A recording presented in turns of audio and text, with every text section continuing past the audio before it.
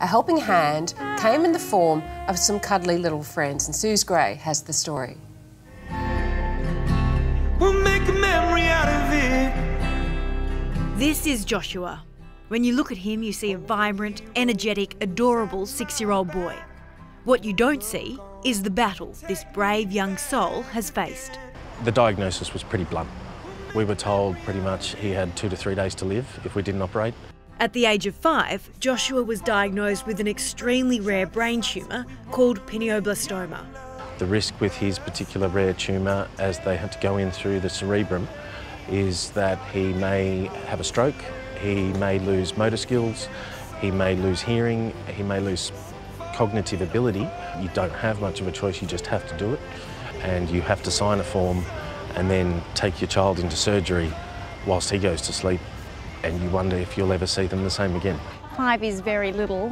How did Joshua take the information? Was he able to understand? The hospital teaches us we've got to be very blunt, and when I explained to him, you know, we're about to try and save your life, we're going to go through hell to do this. I asked him, are you scared?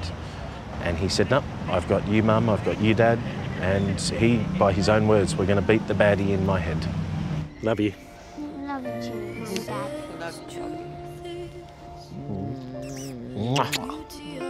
I just felt like a headache and the baddie come. Was it scary for you? The pain patch felt real scary. But I managed to survive through all of it. Despite a terrifying prognosis, Joshua's operation late last year was a huge success.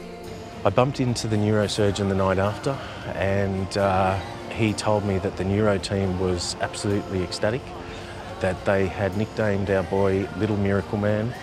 They'd never seen a case from this type of tumour where the patient was walking and talking immediately after the operation. But what we often forget about children fighting cancer is that the disease itself isn't the only challenge they face. I am really nervous, Mel. I've got up in front of the class since I got back from hospital. They just make jokes about my hat because I don't have any hair. Returning to school after time in hospital can be fraught with issues, from bullying to anxiety. And that's where Camp Quality's puppets come in. Our puppets visit preschools and primary schools all around Australia, delivering cancer education. We help to break down some myths and misconceptions. It makes a huge difference because it helps to reduce the likelihood of exclusion or bullying. The main thing we're talking about is that I have leukemia, which is a type of cancer, and I'm trying to tell the kids that you can't catch cancer from someone else because it's not like the cold or the flu, and that, you know, it's okay sometimes to look like this from the medicine. Joshua was watching the puppet show, and when Kylie takes off her hat and reveals to her classmates that she has lost her hair, Josh also did the same thing. And the fact that he had the courage and the braveness to do that is just so wonderful. And tonight, as Camp Quality celebrates the huge milestone of reaching 5 million Australian children with their puppets, little Joshua once again demonstrated the wonderful influence they've had on his recovery. You are an amazing person. Do you know that? And I love your haircut.